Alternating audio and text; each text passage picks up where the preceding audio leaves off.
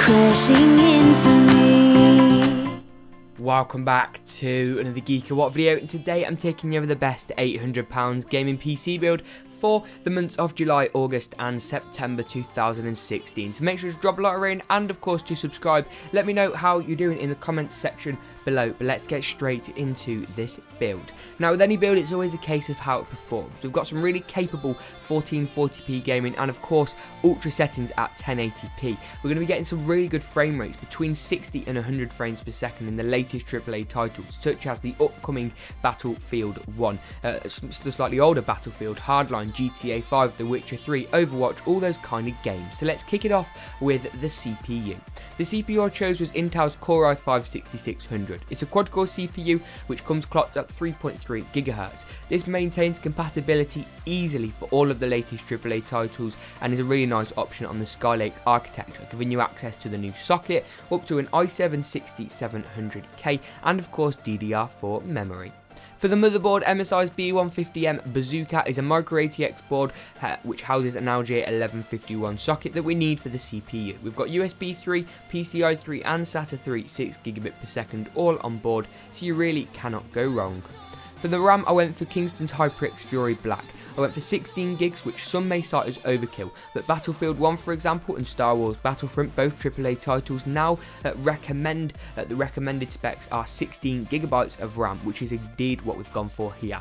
There's no point in going cheap and getting one 8GB DIMM or two 4GB DIMMs for example, because that's just going to end in disaster. You're going to need to get more RAM later anyway, so let's just alleviate the problem now.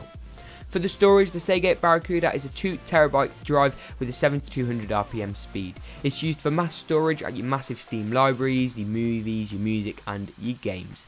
For fast storage, OCZ's Trion 150 is a 240GB SSD which will leave you with around about 220GB of capacity for your most frequently used files, games and applications after your install of Windows on this drive.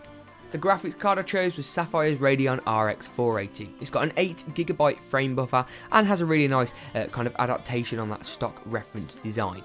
Pricing of this card has been volatile to say the least recently, but it is stabilising and you've definitely got room to account for that volatile pricing under this £800 budget.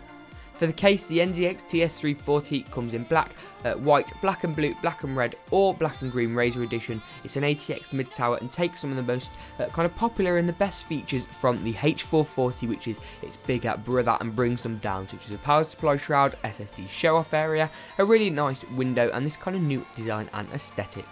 For power supply, the EVGA Supernova NEX is a 650W 80+ gold unit. The 80+ gold certification means you're guaranteed to run above 80% efficiency and even 90% efficiency at all times. Not only saving you money at the wall, but also increasing the lifetime and longevity of your components. But if you did enjoy this build, make sure of course to drop a like rating and subscribe. But as always, we'll see you in the next GeekaWhat video.